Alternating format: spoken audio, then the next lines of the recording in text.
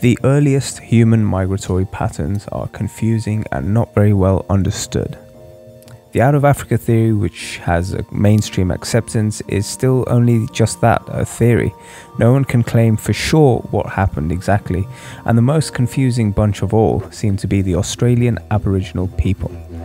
They've been on this remote island, Australia, for about 40,000 years. We know this because their tools and skeletal remains go back to around 40 to 50,000 years at least. And yet what's really confusing is that the continent of Australia has always been extremely inaccessible. It's been an island for millions of years. The million-dollar question then is how on earth these guys ended up there. It doesn't seem to make any sense. It seems to defy logic and rationale. How could a primitive people end up making one of the most monumental journeys in human history? Well, this very question has miffed anthropologists for decades, and to this day, there's really no adequate explanation. The currently accepted out of Africa theory is the only known candidate. Now, but there are a few problems with this pattern.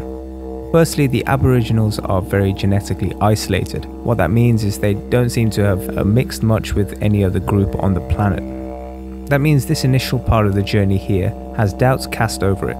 But where things get really confusing is this part of the journey here. At some point, these ancient people had to cross a swathe of the ocean. This would have been a monumental task, the first of its kind ever to be attempted by man. There are a few problems with this. The Aboriginals, being a fairly primitive society, showed no signs of weaving in their culture, so that does away with any possibility of having sails. Secondly, of course, they had no means of navigation, no clue that Australia even existed, so they were essentially travelling blind. And perhaps the biggest blow is that there was no archaeological evidence of boats. Even to this day, the Aboriginals build sometimes wooden rafts and canoes, but nothing that is capable of making such a voyage.